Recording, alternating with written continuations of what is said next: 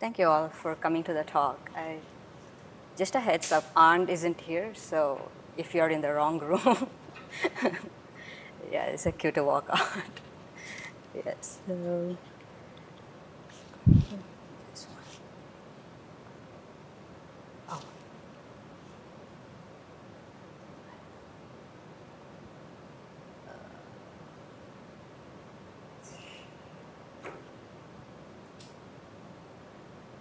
Okay.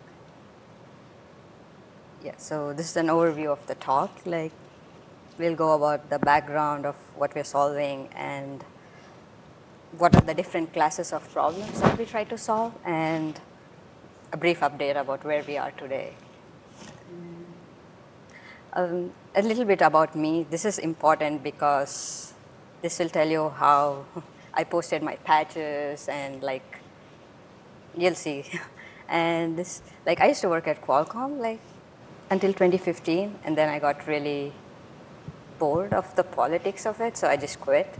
And then I got more bored because I was not doing anything hard, so I went back to Outreachy, and from then I was working, and then somebody else said, oh, why don't you join Google? And then just, I work at Google now.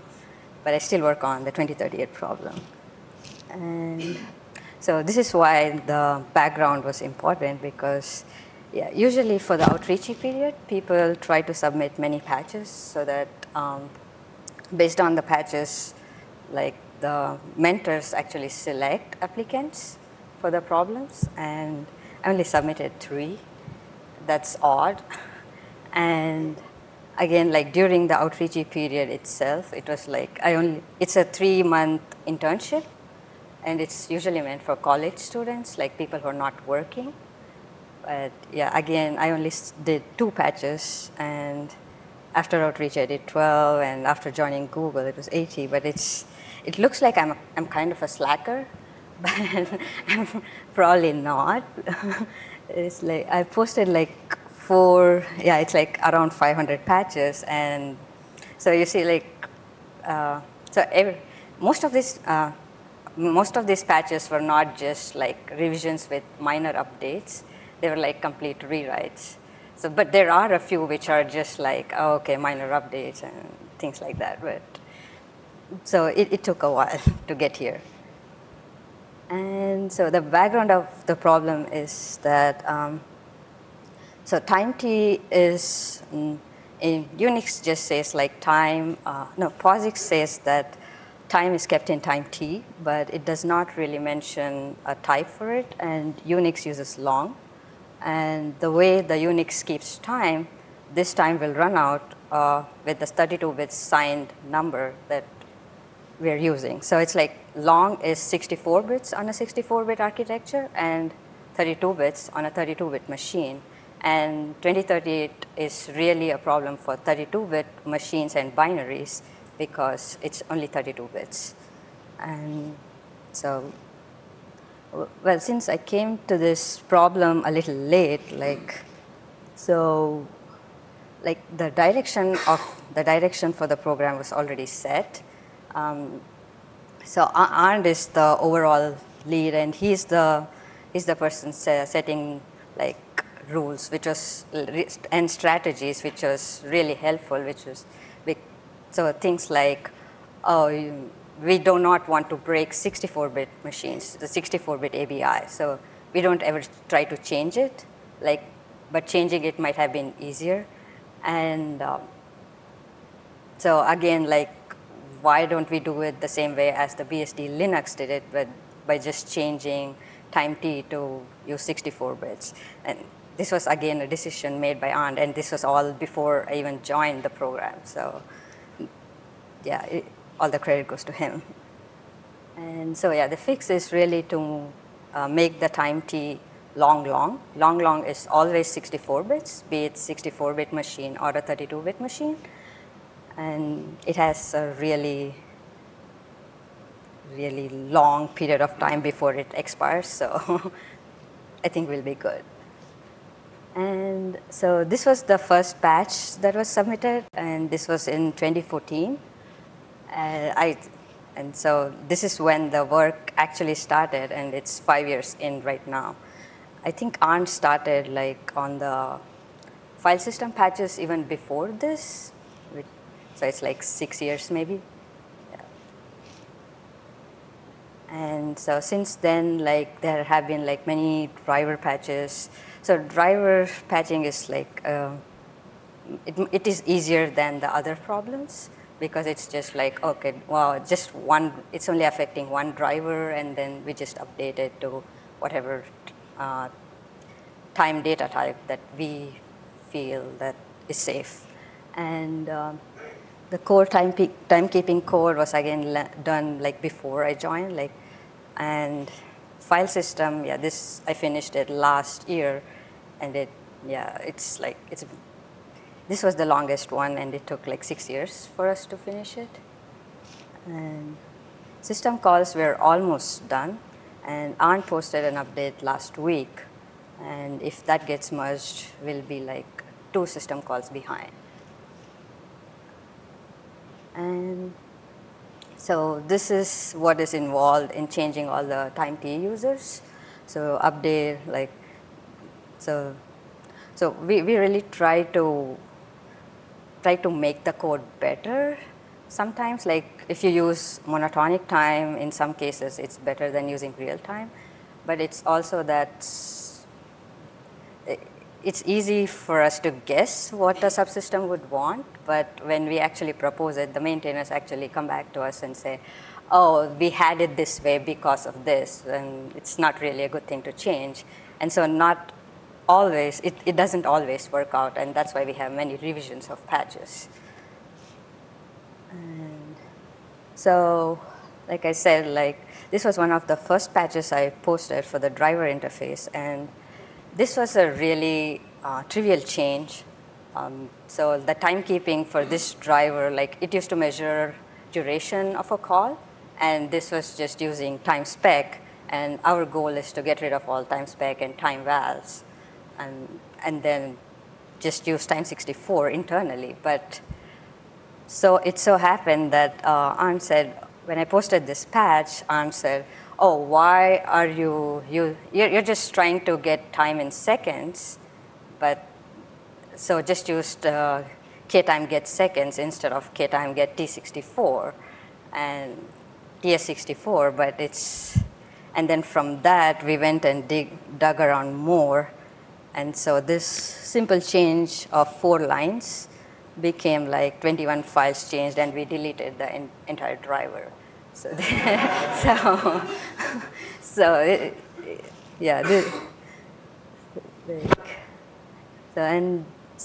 so driver patches are supposed to be easier ones, but yeah, we always kept doing more revisions.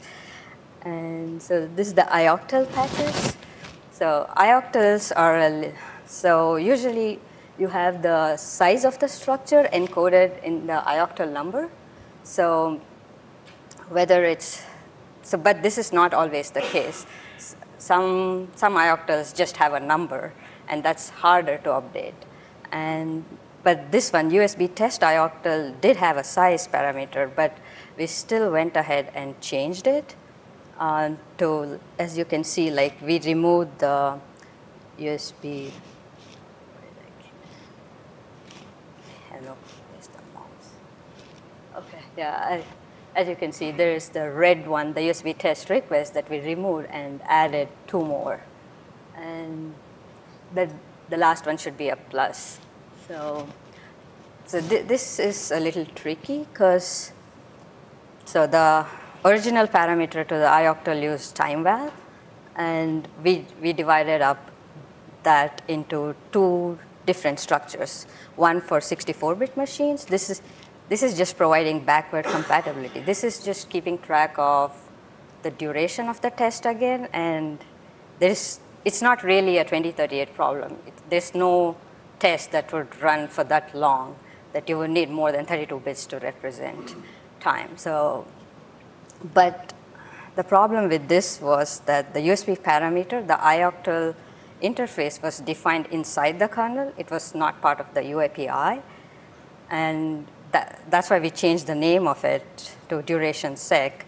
And so all the applications that use it also embed this structure, and we did not want to break them. And for 64-bit machines, and that's why we gave a this param 64 option. Otherwise, just the 32-bit would suffice here. And so, and then there are other interfaces which are like the read. So this read does not, so how do you tell, so this is really tricky for compat code. So what do you do about applications that are running in 32-bit mode on a 64-bit machine? So read does not like tell you, it does not let you pass anything extra to let you know that. You can just look at the task flags inside the kernel and say, okay, is it a compat syscall, and then do something about it. And so here we did, and we had initially proposed using monotonic time, because it's just boot time, and so you just need to know, like, oh, there's an input event, and or it happened at this time, and you just need to know the differences between when the events happen. There's no real need to have this in real time.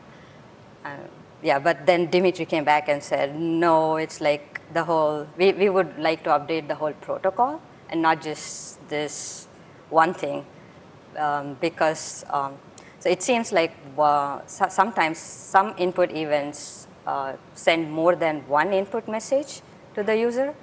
And in that case, there is no need to embed time in every single message.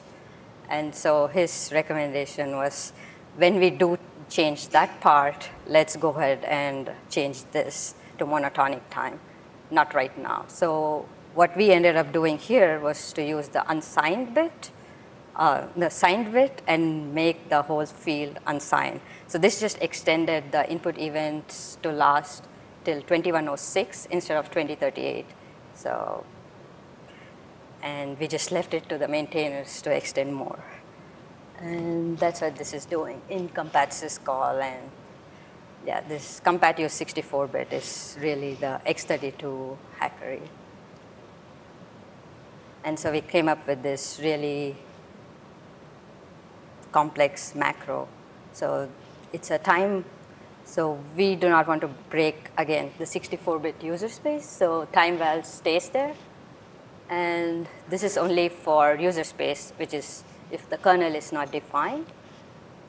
Otherwise, inside the kernel, we always use input event sec and input event usec to refer to these fields. And yeah, there's one architecture that needed fix up after this, like I sent in a patch last week.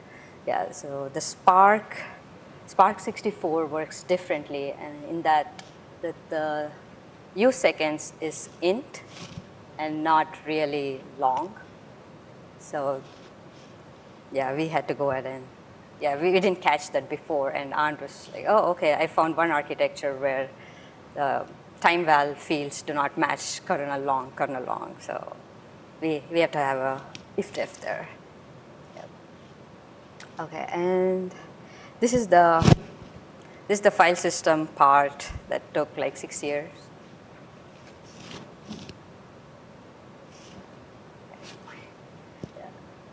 And yeah, so this actually involves the inode times, like in kernel inode times. These were documented in time spec format, which is again using 32-bit time t on 32-bit machines. And here the complexity is that many of the file systems, individual file systems, use the VFS code. And so if you update the VFS data structure to use time spec 64, then you have to update all of them at the same time. So so how do you do it? That was the question. And well, so these are, yeah, somebody went ahead and argued that so VFS actually provides a set attribute and get attribute function for all the file system attributes. And somebody was arguing that, okay, all the modifications to time should actually go through this. And so if you just really update those, you should be good. So there's not much change that's needed. So I went ahead and tabulated all the different kinds of time accesses that there were in these file systems. So it's like, so if you see that VFS time is VFS time, that's actually the correct access. And like this, apart from set attribute and that VFS time, you have about like 300 lines of change, 300 lines that need to change, 300 things that need to change. It's not just that that line needs to change. So, and so yeah, and then so our solution was to so Arnd posted the initial, let me go here. So Arnd posted the initial series in 2014, which did not involve any of the intermediate stuff. Like, so he just went ahead and changed everything, I think. I don't remember how exactly he did. And I posted the initial series by putting in a macro. So whenever there is an access to VFS times, you go and access this macro. And the plan was to change the macro within. Like first change all the file systems to use these macros to access times, and then go ahead and change the data type internally, and then only this macro needs to change. And then go back and clean up all the file systems to remove this macro access and access times directly. That was the proposed solution, but I think, and also there were like, there are also like weird cleanups that require, like people were using current time, which is not, there is a current FS time, which actually takes the file granularity and like gives you the current time for the file system. But yeah, like the file system times were updated using all different kinds of time macros. And so, yes, yeah, there were sometimes bugs when the granularity does not match whatever the file systems have. The time can actually go back. So it's like, so if the updates happen really quickly, and so if your granularity is in nanoseconds, but the function you're using to get time is using microseconds, then yeah, so those are the kind of bugs that you can end up having. And so yeah, like after posting the initial patch, and when yeah, like people said like, oh, okay, how about doing it in different ways? So I posted so this series, like when I initially posted the series, it had way too many things, like all the cleanups and this macro, and I think I wrote a cover letter which resembled a paper, so it was not really good. And so then I took only the piece which we were actually asking as like, are you okay with this macro approach? And then wrote up a series based on that. Like, but even for doing the macro, you could actually change the type. Like, you could have an abstract type and then hide that type instead of just having a macro. And so that was the 3 ways of doing just the macro thing. And yeah, that also was like, the people were like, okay, why are you posting 3 things? Why are you posting a series to do the same thing in 3 ways? I have other work to do, so yeah. So, and I think Thomas actually came back and said like, he actually liked one of the methods here. And so we thought like, okay, that was the macro thing. And we thought, okay, we would take macro and change each individual's file systems and separately, but yeah, that comes later. And so, and then there was the current time. These are the unsafe time functions that we actually did another series for and got all this deleted. And then we came to current FS time, and there was an argument about like this not being the right way of because this takes the superblock as an argument, and current time should actually be, it's an inode time and not really, it doesn't really have anything to do with the superblock. And so Linus asked for the change, and so we made it another series and changed all the current time. I think, yeah, so, and that is the new function which replaced the current fs time with current time. And then eventually we just got rid of all the macros and stuff and then said, okay, we'll just change all the file systems at once, and then we just merged it as a flag day patch. So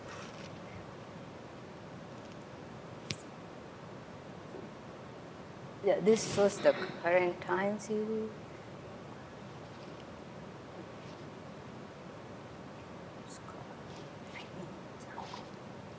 Yeah, I don't know what's happening with my mouse.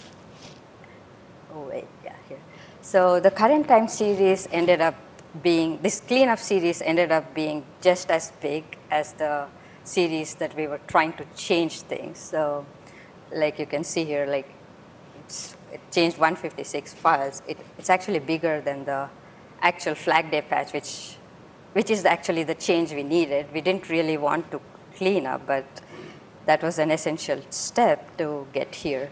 So both the patches were done using coccinelle to keep, so yeah, to keep the changes simple. And yeah, it was really like, we want to keep the changes as simple as possible so that they are easier to review and we don't make lots of mistakes and when we change so many things at once.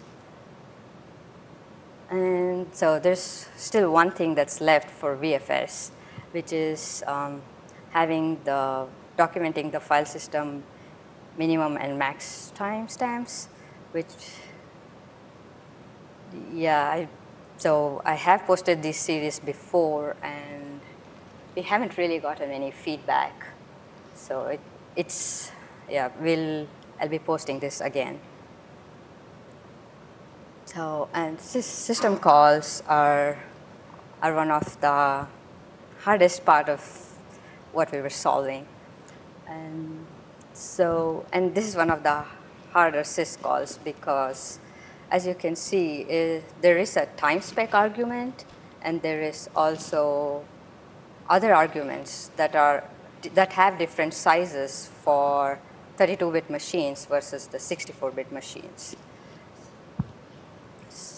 So usually it's like if you just have the time spec argument, you would get rid of, it would be easier to get rid of the compat mode because you would want to use the same entry point for 64-bit machines and 32-bit machines. We want to use the same layout. But in this case, we cannot get rid of the compat. So as you can see, like 64-bit has the same entry point, but the time spec argument is what makes them different between 32-bit and 64-bit machines. In this case, more than time spec. And then you have a compat sys pselect. This is again, this uses this time spec will be the same as sys pselect time spec. And so how we fixed it was by adding a new compat syscall, which is a time 64 based entry point for pselect on 64-bit machines, and making the sys pselect 6 same as the one on 64-bit machines, on 32-bit machines, and then providing a backward compatibility because we cannot break what already exists by providing the time 32 providing the time 32 entry for this syscall. So this is the method basically. Like we changed the normal syscall to use the same 64-bit time t layout as on 64-bit machines, and then we reuse compat syscalls if there are no other compat types, but not in this case. And then we yeah, then we rename compare time t because it does not make sense anymore. Like with the new time t, it's the same layout for 64-bit machines and 32-bit machines, so there is no really compat. So it's all, so we just called it old time 32t, and the old compat syscall will be called is updated to sysfoo time 32, and the sysfoo time 32 is called compat foo time 64. This is in the case of when there is more than one compat argument. So, and as you can see, we try to limit all the 32-bit compatibility functions under config compat 32-bit time. So if an architecture is compiled with this, you get all the older unsafe 32-bit time functions. But if you compile it without this, then all the syscalls that are exposed and features that are exposed are going to be like 32-bit, 2038 safe. So in the end, you end up with, on a 32-bit machine, you have like 2 entry points, pselect 6 and pselect 6 time 32. And on 64-bit machines, you have 3 entry points. So, and the way we try to do this in a sane way is like by controlling when the time spec is changed for each architecture. So each architecture has to go and hook up the syscalls in their syscall table and then say, okay, I am ready to turn on the config 64-bit time config. Until then, we just keep using the old time spec definition. So this allowed us to go change one architecture at a time and not really having to change all architectures at once.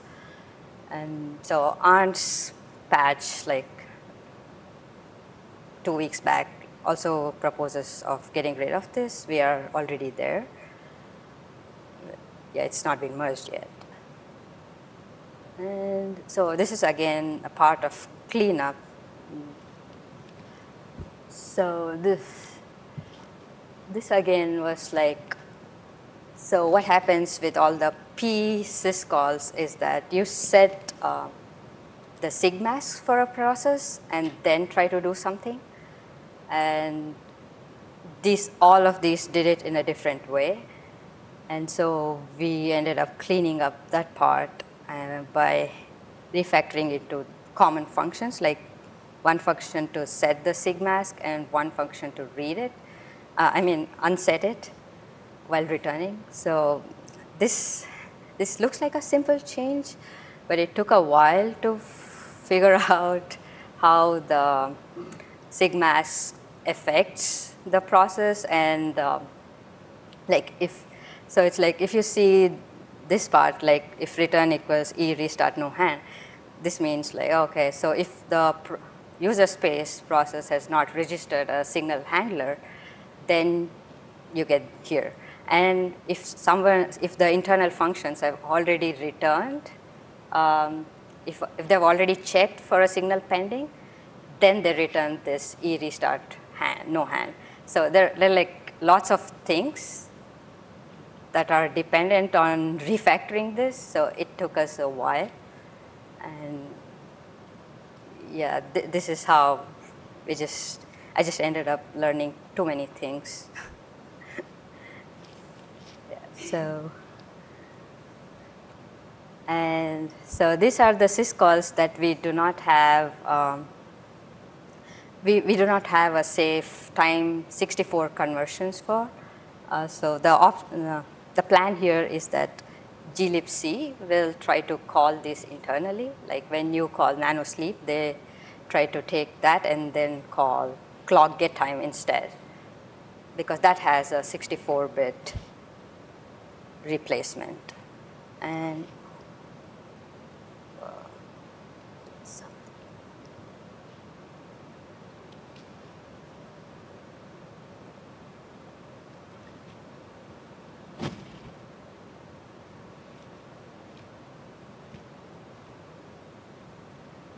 this was again like one of the harder things.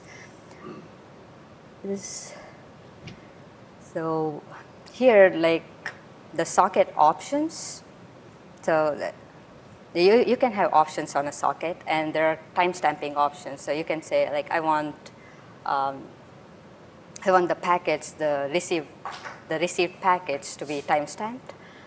And so how this works is like you make a set sock opt call and turn on the option on the socket. And then when you actually receive the messages through receive message, the timestamp is sent through a controlled message. It's an out of band message. And so like as you can see, like it cannot be handled the same way as syscalls, because the place where you're setting that you need a different kind of timestamp is different from where you're reading it. So how do you do this? So the option is to have new 2038 safe socket options, which will always return 64-bit timestamps, or have like, if you see this receive message, it has flags. So you can use the flags to indicate that you want 64-bit times. And so we never got a preference. So we just went with the adding new timestamps one, because that was more straightforward. And again, we did more cleanup here, because there's a generic ASM generic socket.h file, and each architecture has its own. And sometimes these two were like really the same. And so we deleted a few, like 4 architectures. And there was more opportunity for cleanup here, because so each user timestamp is translated to an internal socket flag. And so this sock underscore flags are in kernel socket flags.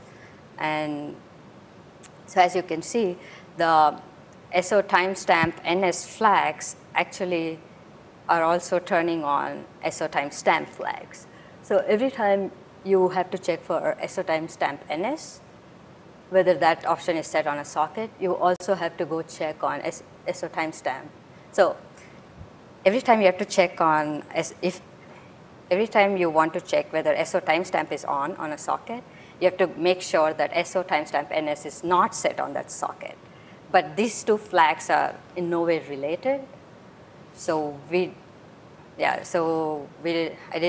did propose like de-entangling those two flags, but maintainers came back and said, no, this code is really fragile to performance runs. So it's like, let's not touch anything to do with reading or writing of the socket flags. So we dropped it. And so, but there's also another, there's another tricky part here. If you see this size, the way we have defined the new SO timestamp option, it actually compares the size of time t to kernel long t. This was done because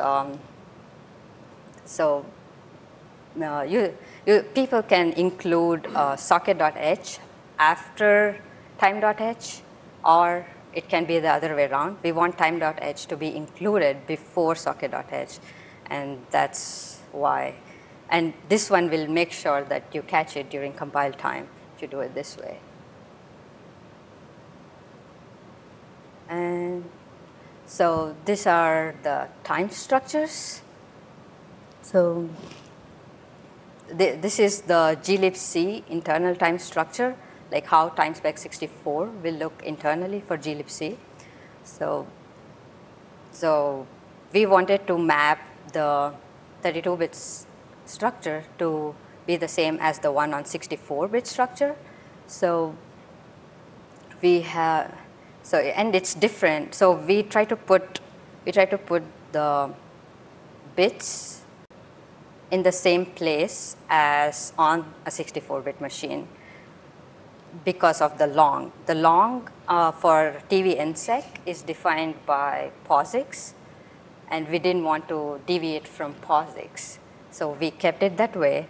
But now if you do a static initialization on a big endian machine, you end up having to, you need to have an anonymous structure, otherwise you're initializing the wrong field. And on a little endian, you can have the padding at the end. That's okay. And we have to take care that we do clear out this padding before we copy the structure back to user space. And yeah, this is the current time val structure, which will again look like this because of Spark being int. And so we need the padding for Spark because TVUSEC is int. And so this way, this kernel old time val matches the kernel time val on 64-bit machines. And the glibc porting, so the glibc part, we decided that, no, I didn't decide it, but it was already decided before I joined, that we would be using a compile time switch, which is this use time bit 64. So if the user application decided to use 64-bit time t, then it's compiled with this macro, and then glibc sees that the user has defined this flag, and it exposes use time bits 64, and that's how they know which time t to use. This muzzle is not doing a compile time switch. They are just going to have a new version of the library, most probably. And like all the distros need to be rebuilt because of adding the new syscalls and building the new applications with the safe flag.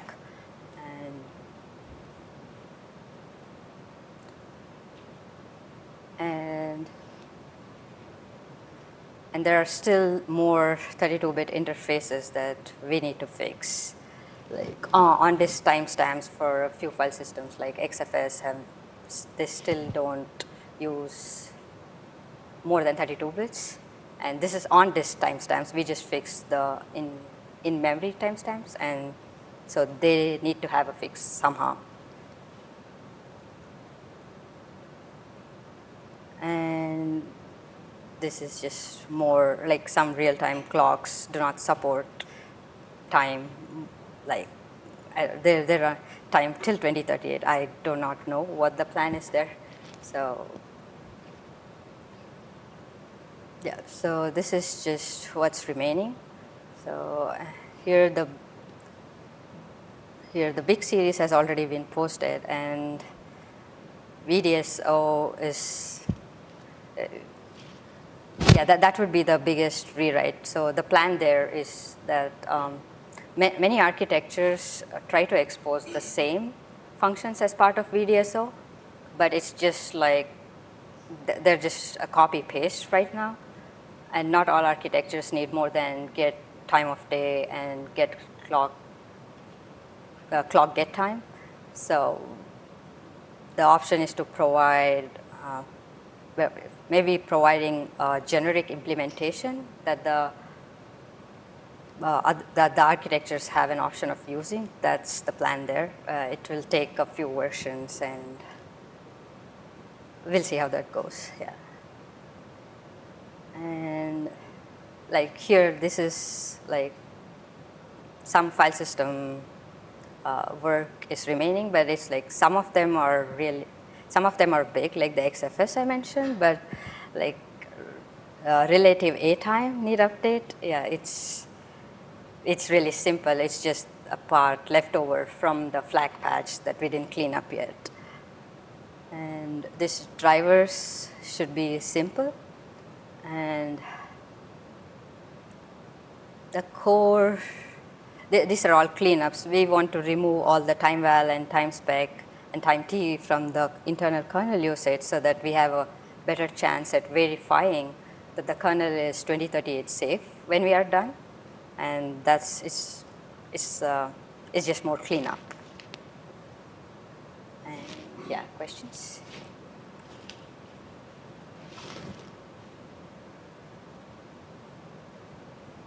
Oh, yeah, So yeah, just ask. Smaller. Yeah. So some of the syscalls and aspects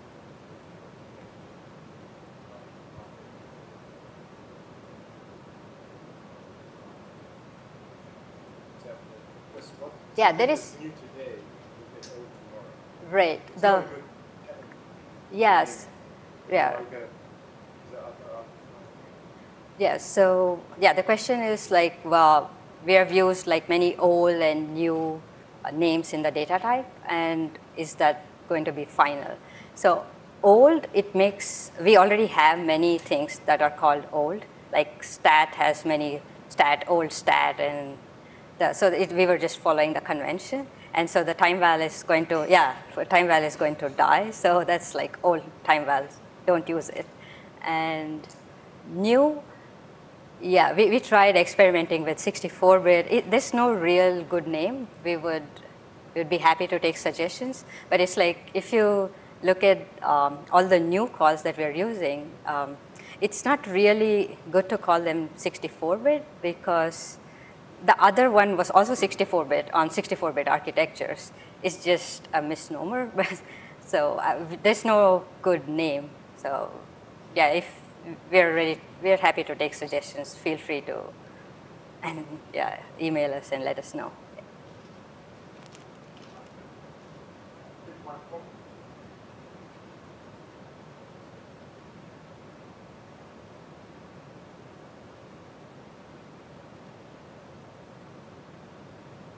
Something that I always wanted to fix and just bugged me was in advanced like in the past. The username is limited to 8 characters. Okay. And the cause for that, you actually mentioned on the slide, which is the U10. The format of the U10 structure is basically correct in that file. And that structure has the username limited to 8 characters, but it also has a version of time. So my thought was, when doing this transition to time, would be a great time to get this other change in.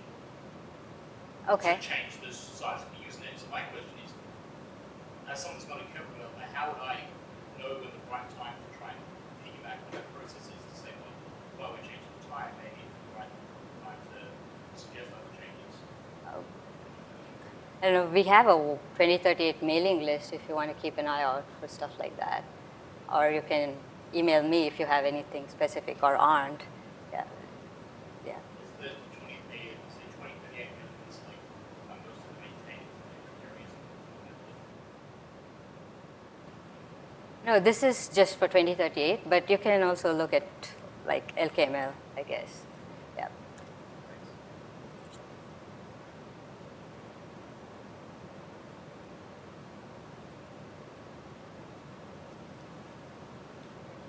Okay, thank you. Thank you. Okay.